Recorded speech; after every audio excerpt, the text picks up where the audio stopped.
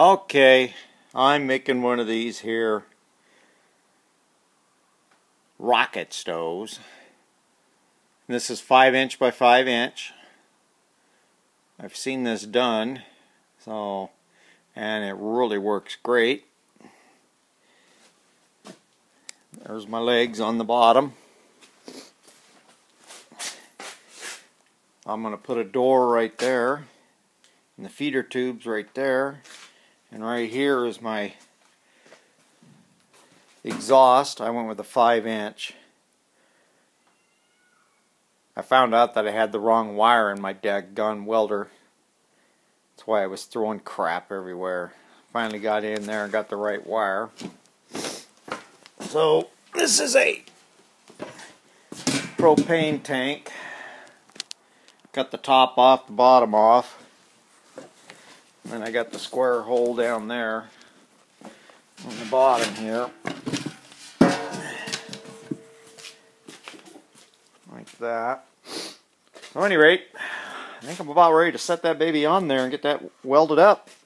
If I can get this camera to set up here, my iPad, I'll get that all hooked up. Bring it out here a little bit. See all the crap in the garage there.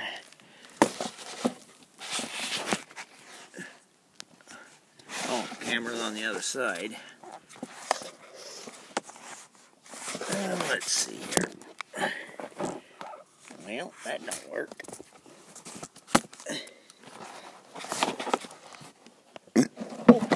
Turn that way, and that'll probably work.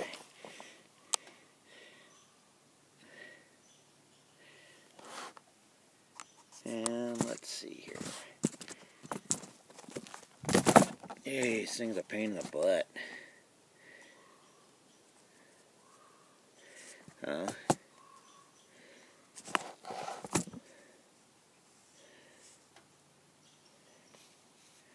Alright.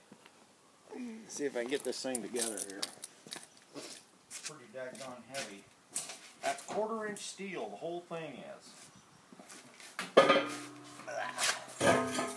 I went with. What I did right here is I added a fish plate. 1/4" fish plate on each side, because that's a weld underneath there, and I know steel ends up buckling and getting hot, it would end up breaking that weld apart.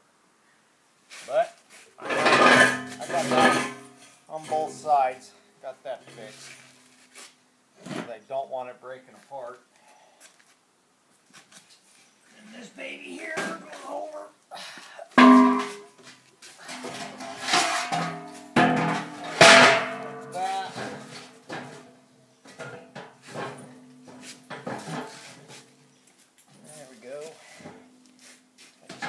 That all up, and then my top is right here, which I gotta weld that on, cut it off, cut that off round, but there it is.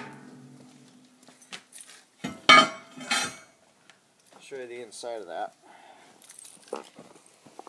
Alright, so that's how she's gonna be standing up. Looks awful big in this picture. So there we go. It's 1.5 inches from the top of the lid.